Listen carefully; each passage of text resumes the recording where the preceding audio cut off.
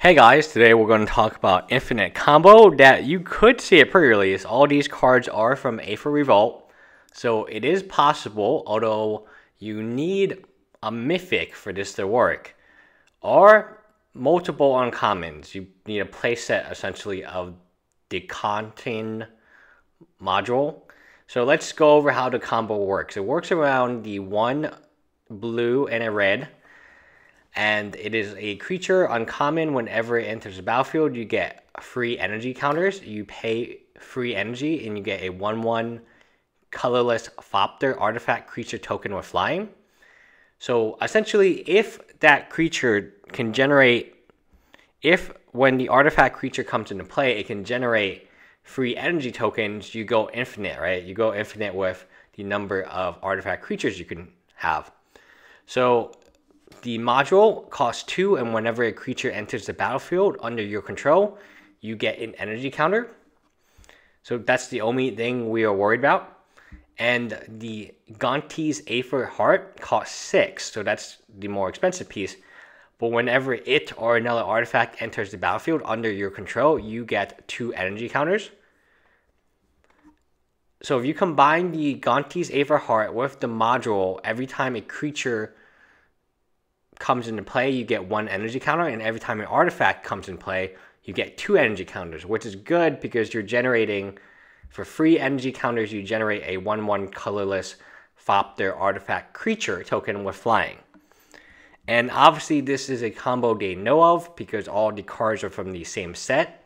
So this is kind of an interesting combo. A lot of times when you talk about combo decks, they have a strange life cycle in the fact that the combo cards are spread around sets. Therefore, once a set rotates, the combo can just go away. But this particular combo will last the length of Aether Revolt in Standard. So that's pretty cool that if you made this deck, and the blue-red has many good combos. I'm looking at some of the combos now. Obviously, Sahili Ra and the Cat combo, Copycat, is currently on the watch list. So I don't know, they could be banned. They're probably banned. I can't imagine them banning Sahili because he's the main character of this block, but it is possible. I mean, they did ban Emiko, so that was the main character of that block. Anyway, this is a great combo. I love it. And the most important thing is all pieces necessary will be in Standard and rotate out at the same time.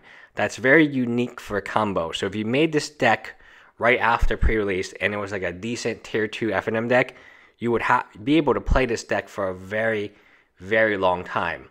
And it could be a ton of fun. It could be very good. I don't know. Overall, when I look at it, it seems simple enough. You're in blue-red. Blue-red is the combo colors for this particular format. And you get an infinite amount of the 1/1 creatures that were flying.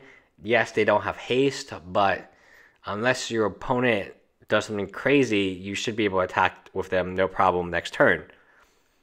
And obviously, when I look at this combo, I'm very happy to see it. It's the type of combo you want to see. It's not Copycat. Copycat with Sahili is really fast. It's turn 4, you can win. Those tokens have haste, so yeah, you can win. This is more of a turn 6 combo. Then you give your opponent another turn to interact with it. It's not even turn 6 because that assumes you made your mana drop 6 turns in a row. It's more like a turn 8 combo, and then you give your opponent one turn to respond by either killing all the tokens or doing something.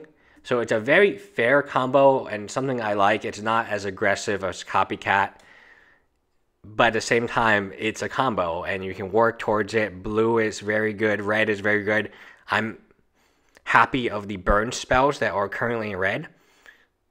This is what a combo deck should look like, in my opinion. You should have a combo out. You should have a combo ready, and you have to be forced to protect your combo pieces from disruption, either hand disruption or from creature removal or from something.